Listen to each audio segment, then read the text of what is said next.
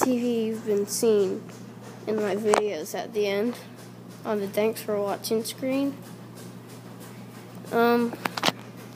This TV was manufactured in 1994. I bought it at some weird antique store. It was $10. I don't have any plugs right now because it's virtually useless. There's no reason to turn it on. So it's a pretty cool. It's black and white TV, but it doesn't really matter. It has a good picture though. A good picture. I have some specs about it right here. It's a 5-inch portable black and white television. That's before we started calling it TV. Frequency, weight, TV2, 13 channels. I only get one channel because there's only one channel. That one channel that I get is the Bible channel.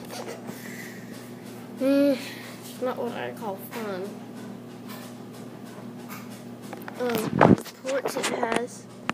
There's a charging port. I don't know what the other two are. Yeah. Oh, that's an antenna.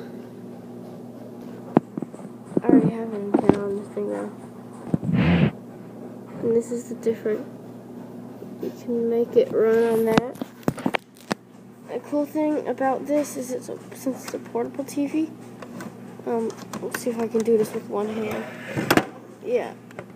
You see right here? I don't know where the bottom is, but you can have like 500 batteries in here, and then you don't have to worry about having to plug it in. In case you don't know where the plugs are. Here's the box that it came with. It came with this box. I will open it in a second, so I will be back once I get it open. I am back. I have this thing open. Let's move this screw out of the way. It is, you can see the CRT, the tube, electron gun. The strange thing is, since it's black and white, look how small the computer chip on the back is.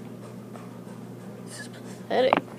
On the later CRTs, you have this whole panel at the back of the electron gun.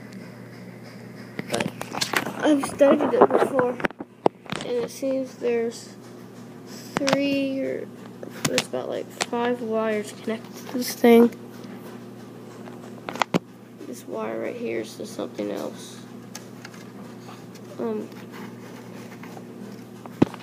Yeah, there's 3 wires, but there's options for more wires. There's 2 soldered on over here, and there's 1 soldered on over here. But there's this is not exactly the same for this TV only. There's more soldering options. Looks like bad soldering job, but oh, it's good enough. Whoever did this, it was done at the factory with the Japanese people. For anyone who doesn't know anything about these things, here's one thing: don't touch those coupler thingies. Those, because they could hurt you really bad, and you wouldn't want that to happen. Here's where it was made. Hong Kong CRT code, LTD. Then it says Chung Lee, and there's something, I don't know what that is. Some junk.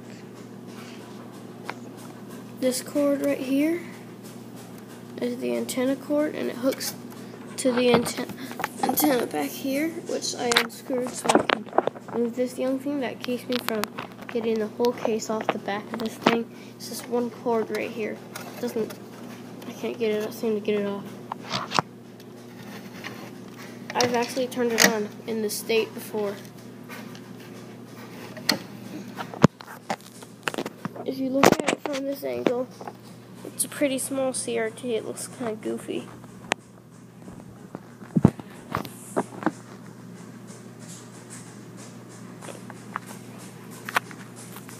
This is like the only other electronic besides the iMac in our house.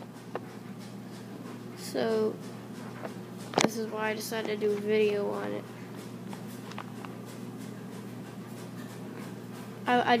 I was filming earlier this morning when I was at my dad's house, but he's gone to work now. But I realized that I didn't click the record button, so I was talking for no reason, which I was like, oh my gosh. It was a video of my iMacs with 2 monitors hooked up to them. Random, but yes. I also was doing a Dell video, but it was going nowhere, so I deleted it. Well, that's about it. Let's see if I can find anything else in here that's interesting. Let's see.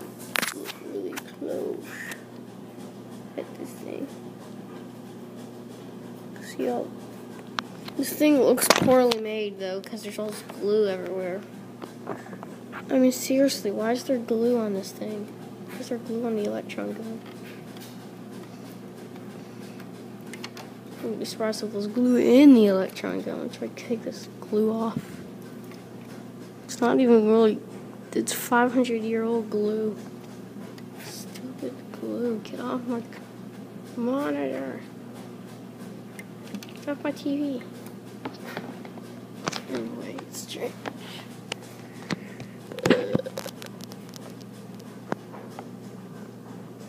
It's even all over that stuff too. I will probably never touch that. I was trying to get the whole monitor out. Like, there's a little tab up here. And I've tried pulling it down where you can actually remove the front case and you can see the CRT.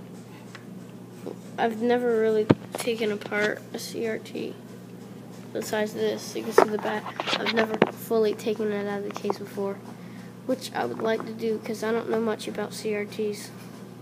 I don't know what those other things are called. Like, I don't know what those coils are called.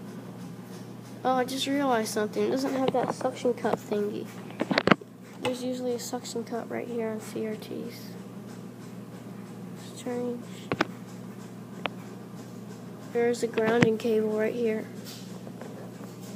No, that's stupid. I know what a grounding cable.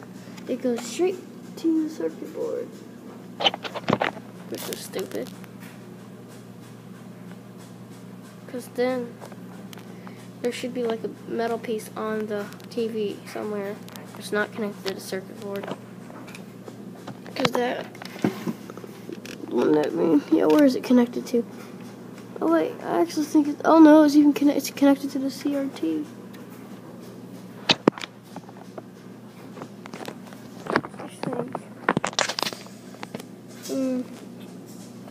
Once again, not one of my more interesting videos, just showing the inside of this boring black and white TV.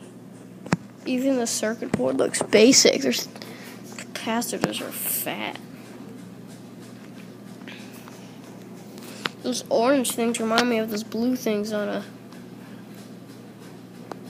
modem card. It's like there's only one kind of modem card they make. It's always been a 56K modem. Oh, I can't believe that was like the most popular way back then, because we had Ethernet was a lot faster. We even had Wi-Fi for a while. We're still using the 56K modem. I wasn't alive one day I used those. Well, no, I'll take that back. Yes, I was alive. I was born in 1999, so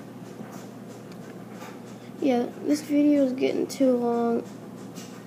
I still got a long time, but I don't want to make this too boring, so that's all. Here we go this time. Yes, that's all.